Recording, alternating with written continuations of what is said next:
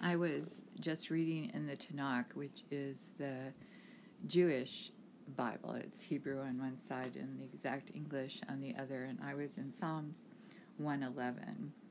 And in verse 2 it says, "Great are the deeds of Hashem, accessible to all who want them." Hashem means the name, or the name of God.